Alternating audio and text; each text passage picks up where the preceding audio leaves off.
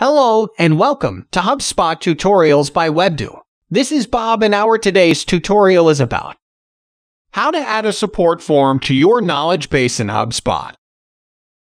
You can add a form to your knowledge base so visitors can submit the form when they can't find their answers in your articles.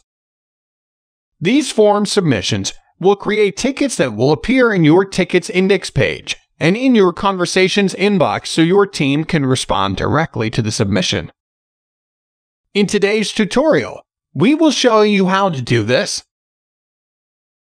In your HubSpot account, navigate to Service and click Knowledge Base.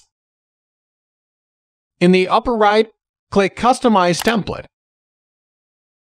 On the Content tab, click the navigation bar. Click to toggle the support form switch on. Click the Forms drop-down menu to select a form.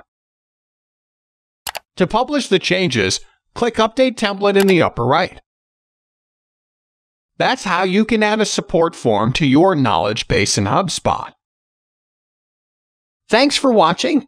Feel free to ask any questions in the comment section, and we will be happy to answer. If you like the video, give us a thumbs up and press the bell icon to subscribe to our channel. To know about our HubSpot services, visit us on www.webdo.com.